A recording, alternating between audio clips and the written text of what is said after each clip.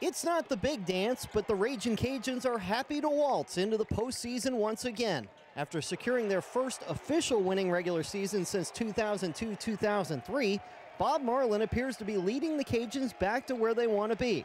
But becoming a consistent winner takes time. Last year we started off 3-14, and then we won our last 11 and had the longest winning streak in the nation.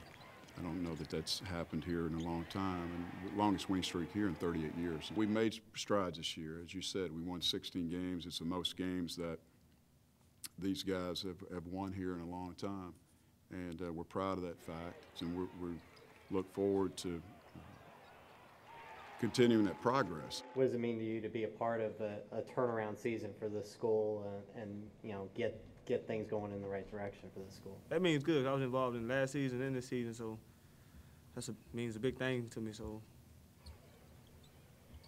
if they do make two tournaments or something next year, I feel that I have a part of that.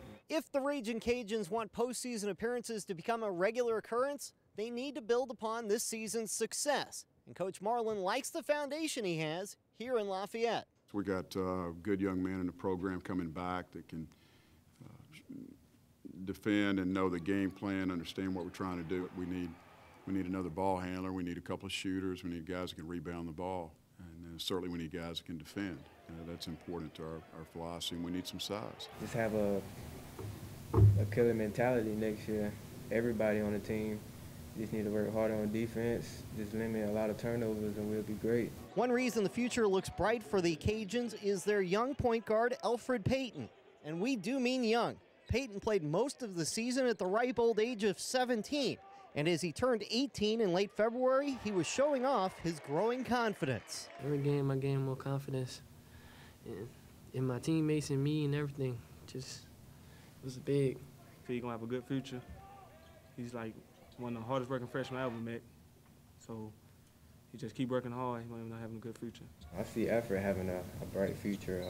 He came in doing big things for the team, also leading us being a point guard and being a good floor general. So he's just a freshman. He got a lot more years here, so from experience, he's going to be a very good player. I did grow a lot this season, and seniors did a good job of bringing me along and teaching me how to be a leader and stuff like that. So moving forward, I'm trying to do the same thing for incoming freshmen. The future looks bright for the Cajuns, and they certainly have the coach to continue the rebuilding effort. ULL is Bob Marlin's second head coaching stop. He led a turnaround at Sam Houston State, where he guided the Bearcats to 2 NCAA appearances and had a winning record in 10 of his 12 seasons. So far in 2 years at ULL, he has led the Cajuns to the second highest win total in the Sun Belt and a postseason berth.